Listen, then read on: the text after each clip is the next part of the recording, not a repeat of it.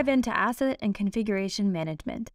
You can use Jira Service Management to store just about anything, from whiskey to hardware. Unlike repositories and configuration systems of the past, Jira Service Management is flexible and open by design so that you can address any need or pain point you want. We have 3 levels of data hierarchy.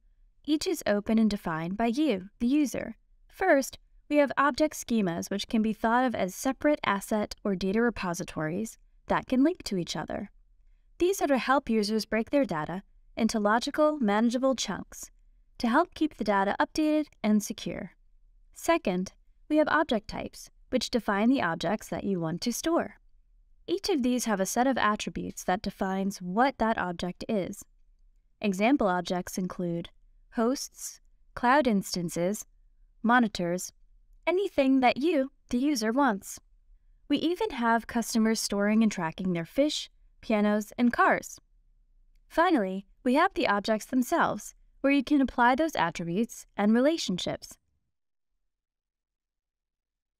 And here's how those constructs would be represented in Jira Service Management. Again, you can use it for pretty much anything. Let's take a look at a few examples. From services to applications, even to employees and related employee information.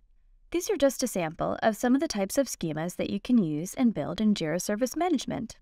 Organizations also have full control over the relationship types between objects. This lets them visualize dependencies graphically and define the type of relationships, as you can see here.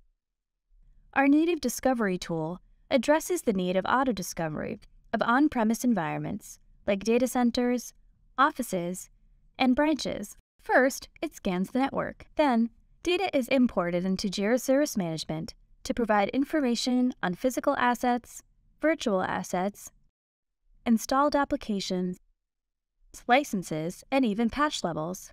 This way, configuration changes can be easily detected and updated for triggering other practices. Jira Service Management brings an open and flexible approach to asset and configuration management.